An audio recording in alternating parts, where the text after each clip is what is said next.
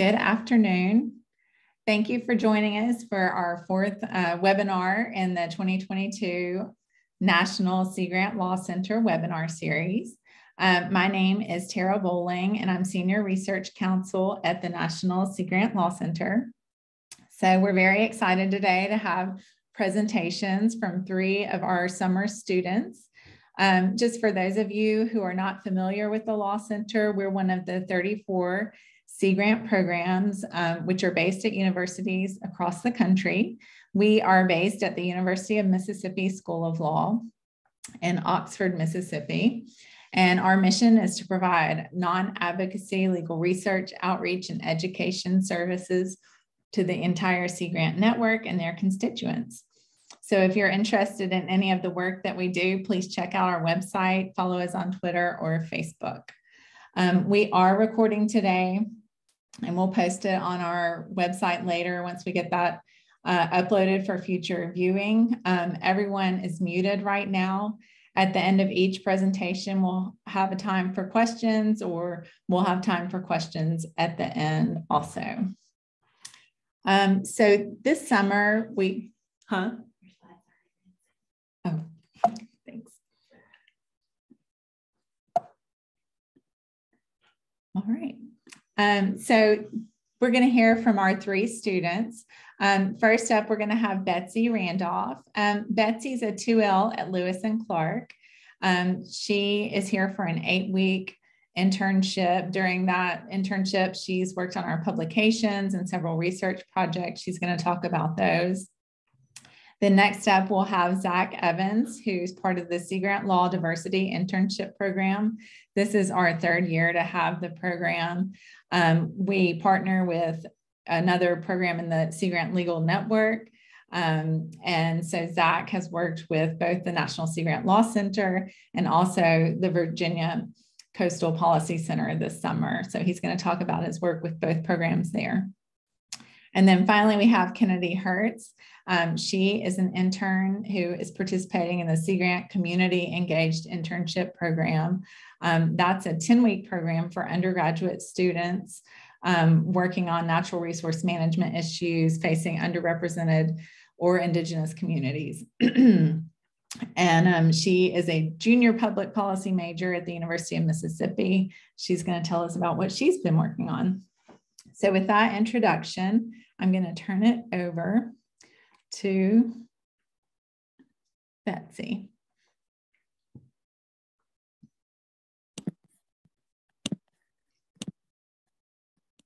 Hi, I'm Betsy. Tara, can you enable screen sharing? It says I am not allowed to.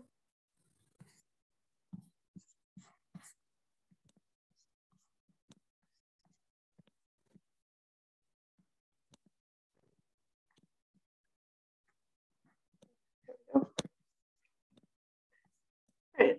So like Tara said, my name is Betsy Randolph. I am a rising 2L at Lewis and Clark Law School, and I have been working with the Law Center this summer. So today I'm going to go over the major projects that I've worked on this summer, which include the TNC project, where I was looking at the rulemaking process for fisheries and kind of what that looks like and how long it was taking. And then I'm going to talk about the publications that I did for the Law Center, which included both Sandbar Journal articles as well as blog posts for the website. And then I'm going to talk a little bit about the research that I did on some opioid settlement agreements and how those could be used to protect the Great Lakes region. And then some additional research that I did on viral hemorrhagic septicemia in the Great Lakes and the laws that have been passed by those states to try and address that disease in fish. And then I'm just going to talk a little bit about some of my big takeaways from the summer. So to start out with the TNC project, what I did for this was I looked at 6 different rules that were issued by NOAA regarding fisheries. So some of these were about fishing gear, some were about quotas and kind of pulling those quotas over to different fishing seasons, and then some other general fishing season regulations concerning dates and when things were starting. And to do this research, I kind of started out looking at the Fishery Council websites and figuring out when they had started talking about these rules, because we were trying to build a timeline to see how long it was taking once the councils were discussing a new rule or regulation that was needed to when that rule was actually implemented. So I would start at the Fishery Council websites and look through their meetings and their agendas and look at when they started these discussions. And the first thing I noticed was that there was a lot of differences between the Fishery Council websites. So some of them actually built their own timelines and would kind of put all the different dates of when they started discussing things, when they drafted a rule, when they recommended something to the National Marine Fisheries Service, and then kind of when that rule was initially published, the comment period, which was really useful. And then some of the other websites were a bit different, and I would kind of have to go through every meeting agenda to be looking at when they started talking about things and really dig through all of the dates and kind of search through their meeting minutes. And then once I had done that, I moved on to looking at NOAA's website, and I was really searching for some of the NEPA documents. So when they were preparing environmental impact statements and kind of how long that was taking and if they were doing them. And that piece was actually the hardest part about this project, because a lot of those documents just weren't being published, or sometimes I would be finding the draft document, but the final document wouldn't have been posted, or the fishery councils would kind of mention in a meeting that they were preparing an environmental assessment and that that was the next step. But then on their website and on NOAA's website, there was no posting of the document, and that wasn't really anywhere. And sometimes they would have a contact person and they would be like, you can email them if you want the documents. And other times it was kind of like, it just wasn't there. So that was kind of the hardest part of working on this project.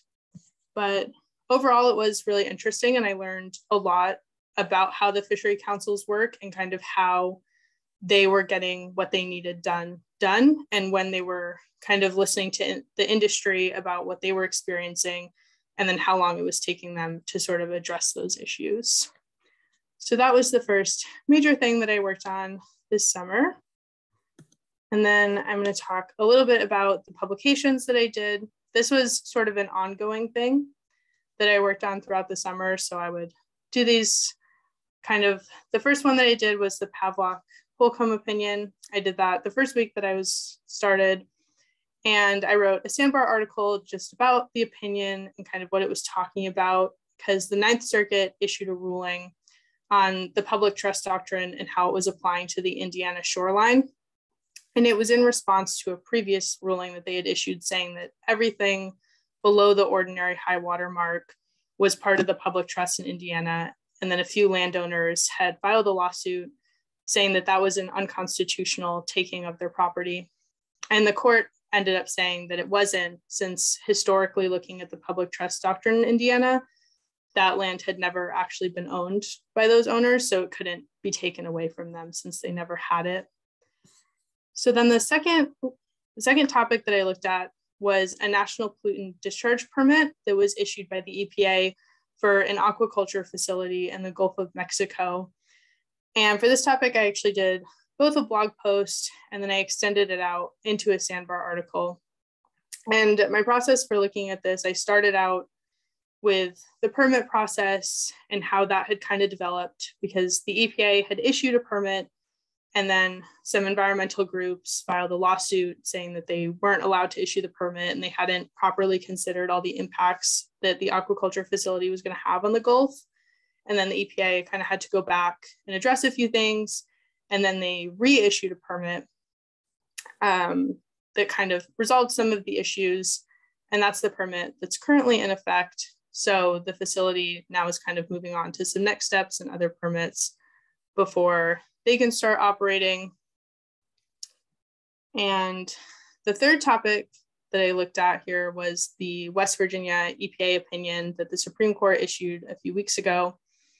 So I also did a blog post and sandbar article for this as well. And I started out just looking at the background of the case, which was a bit convoluted because it had a weird pathway to the Supreme Court, and a lot of groups thought that the court wasn't going to hear it. So there was a lot of different cases that have been happening in the background that kind of contributed to this case coming up to the court. And I looked into all of that and read a lot of the lower court opinions and kind of looked at what had happened there. And then I incorporated the information from the Supreme Court opinion and kind of what they had been saying. And this was probably the hardest topic that I looked at, just because there was so much information. It was pretty hard to condense down into a smaller format. The Supreme Court opinion with the concurrence and the dissent was almost 100 pages. And there was just a lot of very dense legal information in there. And that was something that I noticed with all of these topics, was that there was just a lot of legal information that wasn't necessarily the most relevant to understanding kind of what had happened in the situations and sort of navigating what to include in these articles, especially when not everyone reading them was an attorney or a legal professional, and just putting all that information in a way that would make sense to people and didn't include some of the legal jargon that's more convoluted and not as clear. So those were kind of the publications that I did this summer. That was a really big ongoing thing that I had. So I'm going to move into talking about the settlement research that I did.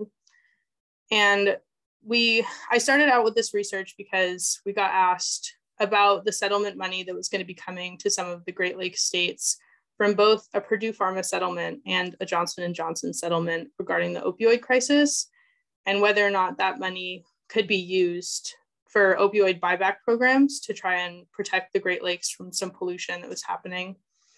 And both of these settlements kind of arose out of a series of lawsuits that both of these groups were facing because of the way that they had contributed to the opioid crisis.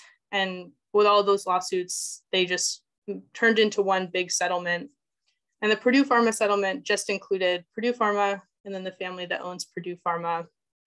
And the Johnson & Johnson settlement had a lot more parties, so it was a much bigger payout because it was Johnson & Johnson and then like 4 to 5 distributors and manufacturers of opioids.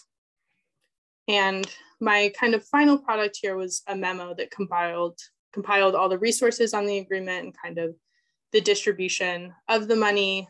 And one of the big things I was really looking for here was whether or not the money was kind of already spoken for and whether it was going to specific funds that were already kind of like, this is what the money will be used for, or whether these environmental groups and the Illinois and Indiana Sea Grant could kind of use them for their opioid buyback programs.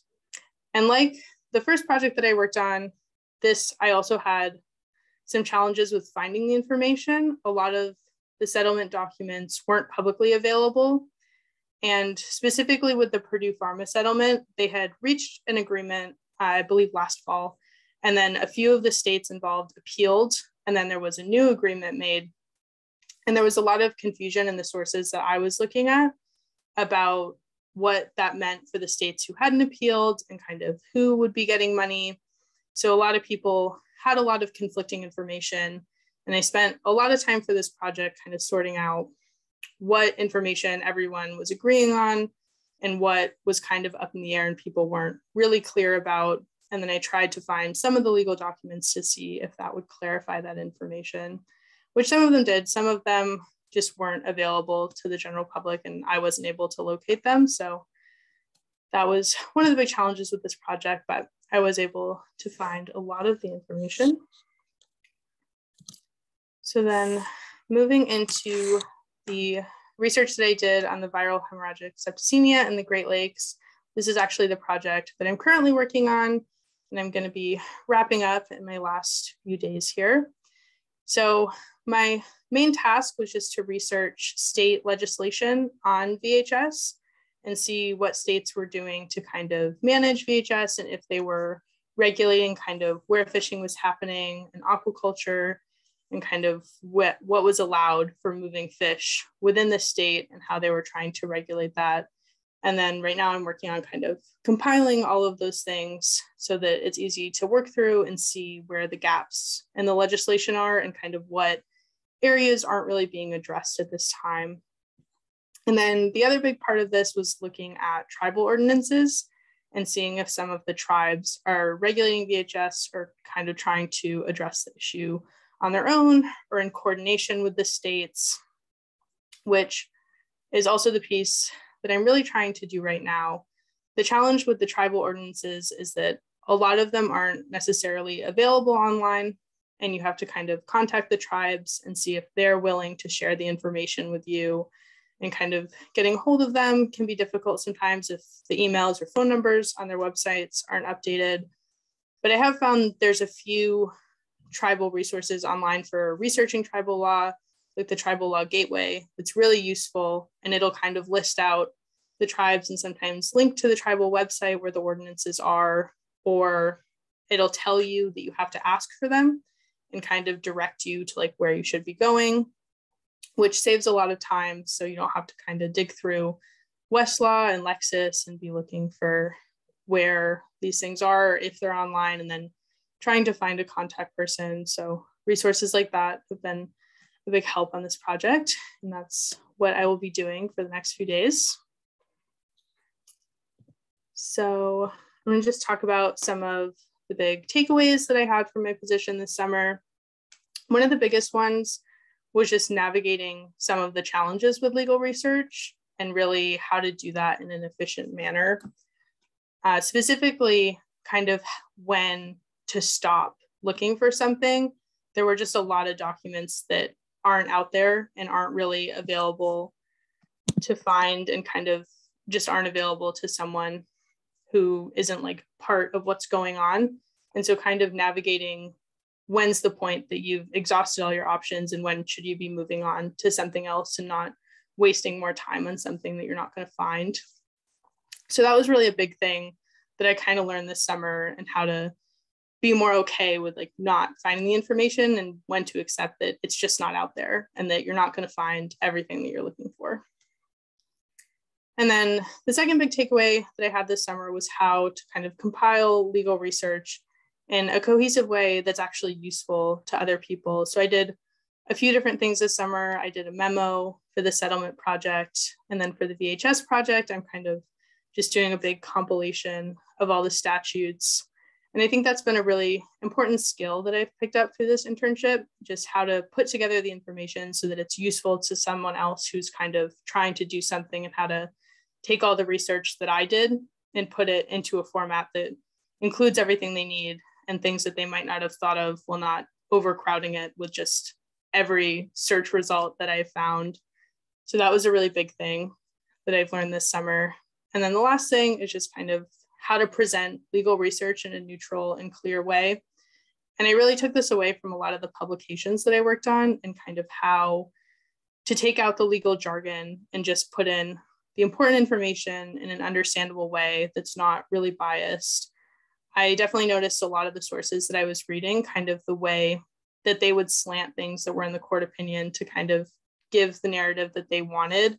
And that's something that I found myself paying a lot more attention to after this internship. So that was a really big thing that I learned. So then just to kind of wrap up before I take some questions, I just wanted to say thank you to everyone at the Law Center. I really enjoyed my position this summer, and I feel like I learned a lot of really important things that'll really help me going forward in law school and in my legal career. So I've really enjoyed it. So thank you for that. If anyone has any questions. Yeah, if anyone has a question, please feel free to type it in chat. We'll also have time at the end if you think of something as we keep moving on.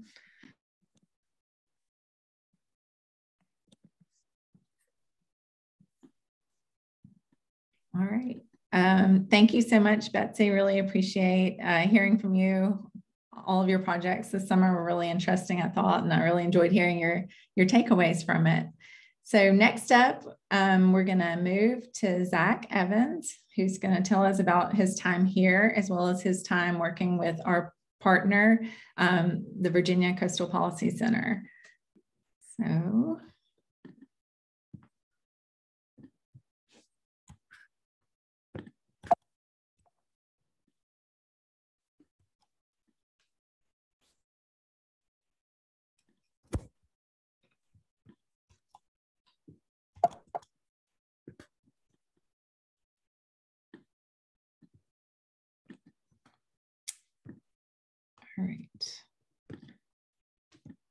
There we go. Sorry about that. Can you see it, Zach? Yep, thank you. All right. Hi, everyone. Good afternoon. My name is Zachary Evans, and I am part of the Sea Grant Law Center Diversity Internship. And I had a great summer here. I want to say a big thank you to the whole team at the Law Center and University of Mississippi. As with many law students, I think exiting all the doctrinal coursework of your first year, it sometimes can be a little bit difficult to find your footing in things that are interesting and inspiring to you, the whole reason you went to law school. And I felt this whole summer, I was able to touch on a variety of topics I'm excited to talk to you about that helped, I think, build my excitement for continuing my 2L and 3L years. So I think the next slide, please. So as part of the diversity focus, I really liked this quote from the Virginia Sea Grant Strategic Plan. I feel that coming to the internship and my first year of law school from a big green advocacy organization, I had worked and supported an environmental justice program through mostly communications online. And for me, being able to have this approach when it comes to centering vulnerable communities and seeing ways in which existing knowledge, both local and indigenous, can improve resilience and the policymaking process that gets towards it, as something that really resonated with me. And so having the opportunity to focus both on vulnerable communities as well as to dive into the intricacies of tribal law was just fantastic. Next slide, please. So an overview of what I worked on topic-wise. I knew coming in, focusing on the Virginia Coastal Policy Center, VCPC, on their resilience work. That is something that I knew coming in and was excited to see what else I would be working on. And as Betsy mentioned in her presentation, being able to work on a lot of topics through case alerts, sandbar articles, blogs, being able to touch on a wide variety of ways in which water policy or coastal policy broadly, this kind of the more specific topics underneath those was a great opportunity to begin seeing what areas of broadly environmental law were the most interesting and intriguing. Next slide, please. So for publications, majority of my focus for the Law Center focused on a sandbar article, so a slightly longer article about a water misappropriation controversy. And so that was the Ute tribe of Uinta and Ouray Reservation, v. McKee. And that was a great opportunity for doing research and diving really into that. I also wrote a blog on the very recent Supreme Court decision in Oklahoma v. Castro Huerta. That was also an interesting experience because the sandbar article was going a little bit more of a deep dive, whereas the blog needed to be focused to an audience that may not have the experience to sort through legal jargon. And so that was being able to talk about jurisdictional questions and trying to really think hard through how to explain them to a non-expert audience was challenging and really fun. I think my experience in communications, mostly online, I enjoyed being able to use some of those skills and further develop them, especially for legal topics. And then for the last publications, the case alert summaries, that allowed me to touch on everything from fisheries to right to farm laws, as well as access, when people have access to public waterways, and kind of clarifying that. That was a really interesting one because in property, being able to learn a little bit about public trust and then seeing how that whole field of law, the other additional questions that are currently pressing, that was fun. Next slide, please. So for projects, the Resilience Adaptation Feasibility Tool, or RAFT scorecard, through VCPC. That was the majority of my focus in the first part of the summer. The tool has been used to identify resilience vulnerabilities and general adaptation challenges for counties or localities in Virginia. And as you can imagine, an initial focus on coastal communities. Those questions, when it comes to a scorecard and kind of determining certain levels of existing policies that are working or gaps, looking at inland communities, there are different questions. There are different sorts of weather events that are more common. And so being able to just do a deep dive into a very broad array of the challenges facing central Virginia communities was a lot of fun. Next slide, please. Additionally, through the Law Center, doing some initial research on at least 2 states, both looking at Washington State and Maine, and looking at regulations that exist around the direct sale or marketing of wild harvest or aquaculture by members of tribal nations. It's an interesting question, at least as I was doing my research, because trying to find who was speaking to this kind of more specific, narrow area of regulations, looking in state administrative codes, looking at legal research generally of journals and law review articles to see how this question might have been talked about. And then also finding on mostly websites for specific tribes that also spoke to the same issue. It was interesting to see what gaps existed. And I think for me, I would imagine whoever might be working on this project afterwards, seeing how they interconnect or what gaps may lead to conflict that has not reached the courts or haven't been legal questions in front of the courts yet. For me, that was a really cool opportunity to start that research. Next slide, please. For VCPC, I've had an opportunity to look at a report that is partially complete. A lot of research having been done, initial drafting stage, and to be able to come in and kind of get the lay of the land on a nutrient crediting question, the potential for nutrient crediting for aquaculture, looking mostly at bivalves. That was it's my ongoing project as I finish up the summer. And for me, the degree of science and being able to work with other interns at VCPC who are more coming from science backgrounds, that's just been a great learning opportunity. Being able to hear what they're saying about specifics regarding science, reading some scientific articles, and then being able to say, okay, at a high level, it means this statement could be stronger, or this claim has a scientific basis. And being a non-scientist, my parents are both scientists, being a non-scientist and being able to get to the point where I can appreciate what the science is saying is always something that I know they'd be proud of me up for, and something that is cool to see, that interdisciplinary aspect to the research that the center is doing.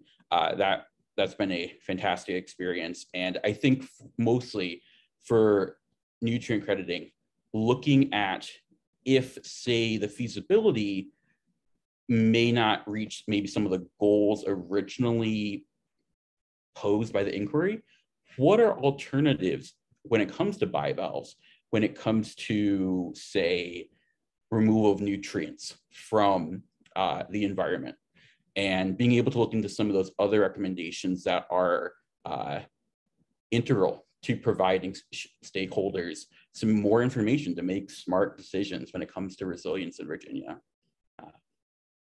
Next slide, please. So just to highlight two of the projects that I worked on a little bit more, the Ute Tribe v. McKee, this is the water controversy case.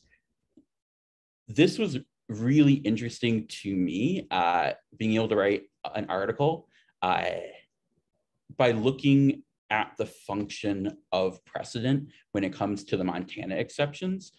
I think having my first year of law school done, being able to see the ways in which precedent is applied in the internship and being able to write about it, I think in a great way has reinforced the things that I have learned, and seeing how the court worked, the 10th Circuit Court of Appeals worked through their rationale and applying and considering the Ute tribe's claim of a possible third exception. That was an interesting proposal to see that legal theory, and then how the court declined to accept that legal theory. That was just as someone who civil procedure is sometimes a little bit more challenging in understanding jurisdiction, being able to focus on that question was great to be able to show that jurisdictional questions are actually really fascinating. This was a case in which thinking about how legal questions around water access, which are incredibly pressing in the West, how we might consider water as being synonymous with, say, irrigation canals, or yes or no, kind of thinking about what treaty rights allow. Very fascinating case. Hopefully people have an opportunity to read it. Highly would recommend. And I know that being able to write for the Sandbar means I have an opportunity to be published and be able to begin that kind of part of my legal career. So that was really exciting. Next slide, please. To go a little bit more into the RAFT scorecard, the scorecard has a series of questions that helps the locality determine how prepared are they for a variety of adaptation and resilience challenges. And being able to go through the scorecard and be on calls with localities who've completed the scorecard and have taken the next step of creating a plan and then implementing. It was very interesting to see ways in which my notions of resilience were more narrow before starting this internship. And now with the scorecard, seeing how it's not, say, just, for example, has a locality invested in green infrastructure? Have they restored their coastlines? Have they focused on that, or do they have a plan for that? There's also the question of, what does food access and medical and healthcare access look like currently in the locality? Because during an emergency or weather event, those parts of the community are most vulnerable. And what plans are in place to communicate with these parts of the community? What are locally or self-identified potential policies that these vulnerable parts of the community may face? What are their ideas? How can they be listened to? And I thought it was a very interesting way of being able to inclusively crowdsource policy. So for me, that was a really cool opportunity to expand my way of thinking, and to begin a little bit of research as well on the impact of flooding in inland communities and historically underserved communities, including tribal nations, and beginning to see what considerations may exist that should be incorporated into revisions of the scorecard, and feeling like having a little bit of part of that initial research, knowing that the expansion to inland counties, feeling great about being part of that research. Next slide, please. So carrying this experience forward, just a great summer of learning more, reinforcing all the doctrinal coursework that spent hours and hours in my 1L year. I know that leaving this internship, a definitely interest in finding opportunities, academic and otherwise, to explore tribal law and its interplay with a lot of the environmental and conservation questions that are currently being posed to a lot of localities and states and the federal government. Being able to work with public policy students as part of these VCPC, most of whom have a science background, their approach and the questions they ask and the contributions and interventions they have when it comes to these big legal policy questions were just really fascinating. And so I know, at least with the school that I'm at, being able to take some of that coursework with a partner school to touch on public administration and planning, being able to, again, expand my skill base to be able to address these really cool pressing questions. And lastly, my interest in environmental justice and being able to find local knowledge and elevate it and amplify it, seeing that operationalized through the RAF scorecard and seeing something that can really make a difference, that was really cool for me and reinforced my excitement about those types of resilient solutions. And I'll keep that with me for my entire legal career. Absolutely. Next slide, please. Thank you so much. Again, a big thank you to Tara for navigating the presentation for me, and as well as the whole Law Center, VCPC, and the University of Mississippi. And I'm happy to answer any questions. Thanks, Zach. I don't see any questions in chat right now, but we'll have time at the end if anyone thinks of anything after we're done with Kennedy's presentation. So thank you, Zach. It's wonderful to hear about all your projects and everything you've taken away from the summer. Thank you.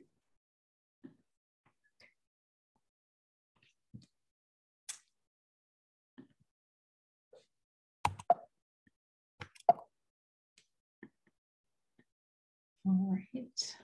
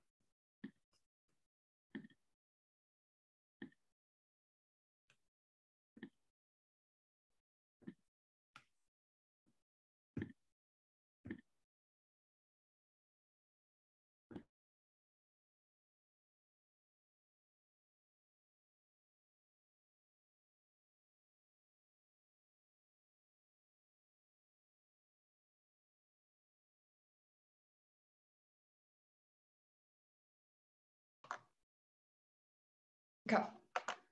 So my name is Kennedy Hertz, and this summer I was the National Sea Grant Law Center Community Engaged Intern. Tara, you can do the next slide. So basically, like Tara mentioned earlier, my internship assignment was to conduct research related to marine, coastal, and Great Lakes policy with an emphasis on natural resource management and how those issues affect Indigenous and underrepresented communities. And a few of the assignments and activities I did over the summer was I attended Capitol Hill Ocean Week conference and various professional development sessions offered through the CEI Sea Grant. I wrote some blog posts, a Sandbar article, a memo on Indigenous and tribal communities and the rights of nature. And my final project is going to be a paper on how climate change has affected Indigenous populations in the Arctic. Next slide, please. Thank you. So some of the professional development sessions I'll have done 6 by the end of the summer. Some are still in the future. And basically these are kind of designed for the students that got scholarships from the Sea Grants or not scholarships, internships, sorry, to discover possible career paths, build their personal brand, develop and sustain community partnerships. And with that, I got 2 Canals fellows to mentor me. And I just got one-on-one training on like scholarships and graduate school advice, which is really nice because, you know, that's always needed. And then when I got to attend the Capitol Hill Ocean Week, that was a really cool opportunity because I got to hear directly from Indigenous voices about how ocean policy and marine policy is kind of how it's affecting them, which was a really cool opportunity I got. Next slide, please. So some of the some of the posts, blog posts and articles I did. The first assignment I had was a sandbar article, and it was on the National Marine Fisheries Service's first draft of its equity environmental justice strategy. And basically that strategy was seeking to identify underserved communities and the barriers that they face and how the National Marine Fisheries Service could kind of overcome these barriers and assist these communities and how they could incorporate equity into their everyday programs, policies, and activities. And then later in the summer, I completed 2 blog posts. One was on the court case regarding giving legal personhood to Happy the elephant. And the other was on California's new extended producer responsibility law. And just to give a summary, the blog post about Happy, that kind of coincided with the larger project I had about the rights of nature that I'll discuss later on. But basically what happened, an advocacy group filed a common law writ of habeas corpus in the New York Supreme Court, demanding that Happy be recognized with legal personhood because they wanted Happy to have a more hospitable enclosure. And that was like one of the ways that they were attempting to get that done. But the court ruled 5-2 that there's no legal precedent that supports habeas corpus for non-human animals. So that was the outcome of that court case. And then my blog post about California's new extended producer law kind of shifted the plastic pollution burden from consumers to producers. And the law, not getting too much into it, but the law is going to require a 25% reduction total in single-use plastics in California by 2032, and no less than 65% of plastic products must be recycled, with the rest being compostable in the same time frame.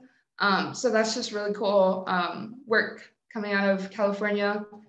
And to kind of tie that to Indigenous and disadvantaged communities, to help lessen already existing damage that was done by that plastic pollution, the bill is going to establish the California Plastic Pollution Mitigation Fund, which is starting at $500 million annually, and 60% of those funds are going to go to disadvantaged communities.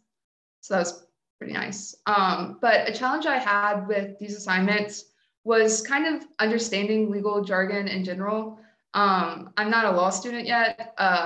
I'm still I just finished my junior year. So for me, some of the language was pretty difficult to grasp, and I kind of need to understand the concept of the law and the motives behind it for me to understand it. So especially with the California Extended Producer Responsibility Law, I had to keep looking stuff up over and over again, just like the wording. But I think that actually helped me in the long run, because I kind of learned how to simplify complicated scenarios that anybody could read, because I was that person that needed to be able to read them. So that was really cool. Next slide, please. Okay, so this was one of my larger projects, my Rights of Nature Laws memo. I answered the question, what are some of the efforts of tribal and indigenous communities in the United States and other countries to use rights of nature laws to force governments to acknowledge and respect their values and access to natural resources? And so listed on the slide are some of the key takeaways from the research that I did. But for background, the rights of nature concept recognizes that ecosystems and natural communities have the inalienable right to exist and flourish, and because of this are entitled to legal personhood status to be able to protect themselves in a court of law. And the natural world plays an instrumental cultural, spiritual, and physical role in Indigenous tribes' lives, which is why those two were kind of connected, because Indigenous communities have evolved with natural ecosystems around them over time. So, their knowledge on how to safeguard them is pretty vital. And while this was one of my most interesting assignments by far, it was definitely one of my most vexing, because throughout my research, questions involving how rights of nature laws are handled and what exactly protecting an ecosystem entails kept popping up. And this was one of the main problems people who were trying to pass laws had, because everything was so different from country to country, city to city. So it was just kind of difficult clarifying like the specifics on the laws itself. And that's just because it's, a brand new concept that's kind of, well, not a brand new concept, but it's a concept that's difficult for people to grasp, because in the past they've only seen nature as property rather than possibly having, legal rights. And so, yeah. But I had success in I originally had a very large memo, and I shortened it and made it into an infographic with 4 slides. So I thought it was pretty interesting, like how much information can be kind of put together in a package size for, people just on the fly trying to figure out something new. So that was something I thought was interesting. Next slide, please. And then, so my final project is going to be a research paper on how climate change has affected Indigenous communities in the circumpolar Arctic. I'm still working on it because I have a few weeks left, but I have my outline listed on the slide. And basically, after the introduction, I'm going to talk about who's the most affected by climate change. Tribes in Canada, Alaska, Russia, and Norway have already been experiencing serious effects of climate change already. And these physical effects have kind of caused irreparable damage on these communities, and their physical security has obviously been compromised. And because of that, their culture has been compromised, because it's breaking their mixed economies that they've had for years and years. They're losing traditional ecological knowledge, and they're kind of having a lack of group identity and intergenerational transmission of culture, because they're not able to do what they once did. And I'm gonna highlight this with a case study about the Alaskan village of Kivalina. And they had to relocate on the barrier island that they have lived on for a really long time. And despite them already relocating, the US Army Corps of Engineers have already predicted that due to coastal erosion and rising sea levels, that their town that they just relocated from might be uninhabitable by 2025. So it's so difficult for these Indigenous people to kind of exist there. And so I think that this paper is really going to highlight how important that is. And then my next topic in the paper is going to be other stressors on the Arctic community, because great power competition has kind of accelerated climate change, and that's left a huge impact on these communities as well. And then I'm going to conclude my paper with adaptation strategies that can mitigate further harm from being done to these communities. And yeah, after Tara, you can do the next slide. I just wanted to thank the Sea Grant Law Center. Oh gosh, sorry, I'm nervous as well. I still have a few weeks here though, so y'all can still talk to me. But thanks.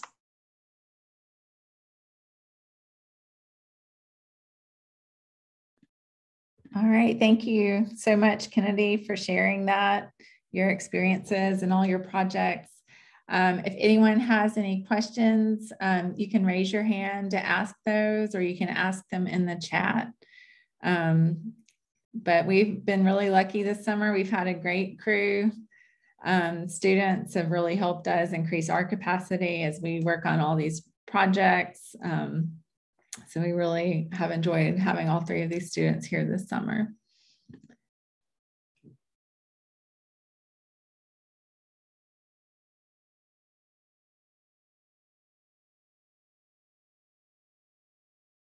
All right. If anyone, I think Kathy put it in the chat, but the students' articles will be out in the Sandbar by the end of the month. And so you can watch, you can subscribe to that. You can also watch Facebook or Twitter. We try to update there when we post a blog post or Sandbar gets published or the Ocean and Coastal Case Alert gets published as well. But thank you everyone for joining us today. We'll post this recording as soon as it's done. And oh, we have a question. Sorry, from LaDon. Hey, thank you. And these are great presentations. I was very interested in hearing the presentation about rights of nature. And it's a new term to me, so I've done a lot of reading recently. And I guess some of the things that I've read implies that there are no laws that protect nature, such as Endangered Species Act, all the permitting has to be dealt with. So the question is, I mean, what framework do we have in existence now that's not working to protect the rights of nature? So basically all of the laws that are in the framework now, it's basically allowing a certain amount of, I guess, harm to occur, because by saying, like, for example, the rights to nature law is like, this wild rice basically has the right to grow and flourish as much as it can.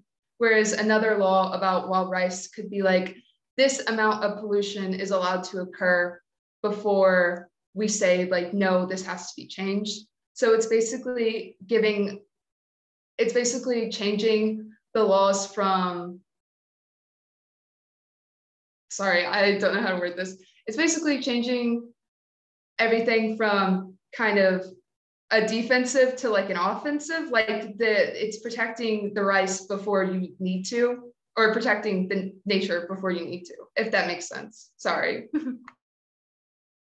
I think that's a good way to put it, Kennedy. Great, thank you. Yeah.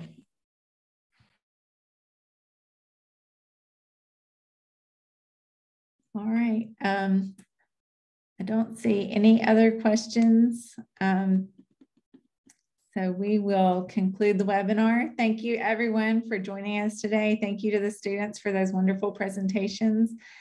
Please watch our Facebook and Twitter for any upcoming announcements about our webinars in the future. Thank you.